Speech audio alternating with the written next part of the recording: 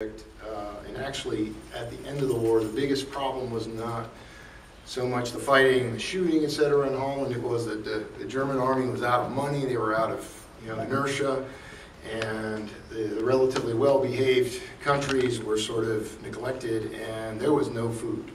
And so there were actually a couple of operations that the Allies did. They took troop planes in, flew at 400 feet. The Germans allowed them to do this.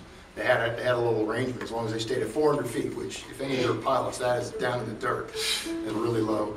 And they stripped down these bombers, filled them with crates of food, and they literally did bombing runs every day for a few months, just bombing the place with food. And people would run out and grab the crates that dropped from the air and get the food. So that's not in this song, though. But there is a really good book called Operation Chowhound about that. Yeah, there is. Yeah.